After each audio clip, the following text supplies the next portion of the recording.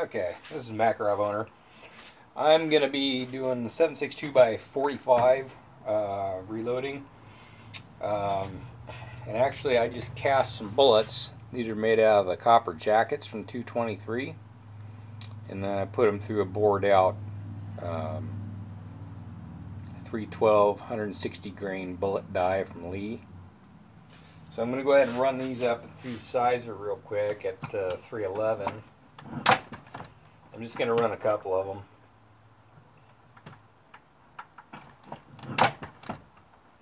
The bullets that I had been running were 311. They're out of the same die, or the same mold, but I altered the mold here not too long ago. And when I did that, the bullets that I'd already run, they were good through the 7.62 by 45, just the regular lead cast. But I ran out of those.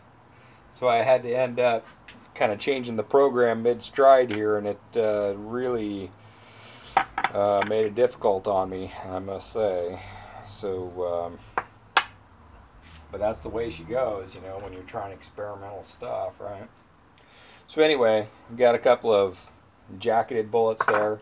I'm going to go ahead and put a primer in this case here, and I'm going to do taboo and just hammer it in because honestly my what do you call it, my little priming tool on the press here won't work for this base because the base was turned down a little bit and won't stay into the shell holder.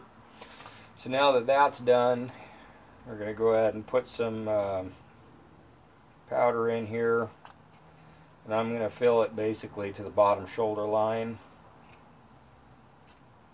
and I'm going to go ahead and put a bullet in there, and usually they go in pretty easy. I might have to start it a little bit. This is a 30 caliber decapper. I can just kind of wiggle it a little bit, and now she should start in. And then I'm going to go ahead and use a, I believe it's a 7.62 by 39. I could use a bullet seeder that way. But honestly, a lot of times, once they're starting to slip, see, like that one's going in, I'm really not going to need anything else now.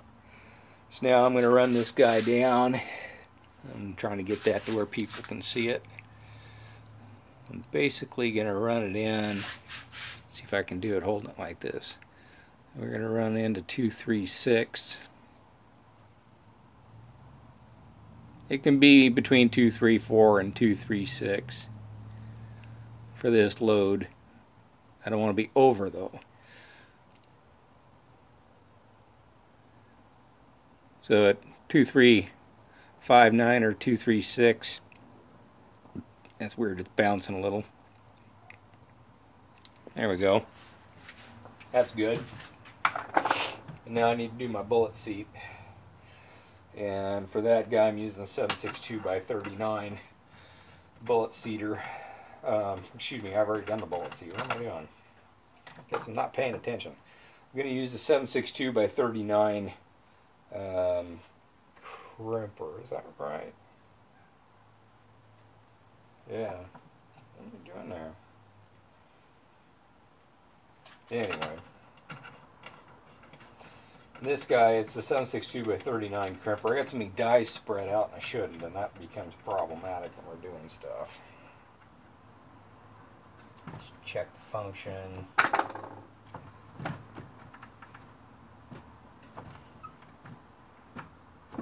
That looks nice.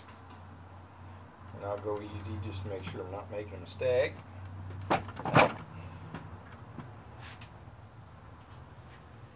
There we go. So that's a completed cartridge, and you can see the primer's in there nice. It's not sticking out. It's not, you know, I've done a number of those. You probably shouldn't as a practice, but I haven't had any of them blow up. That would be the worry. So anyway, there's that guy. And then I got my old rifle here.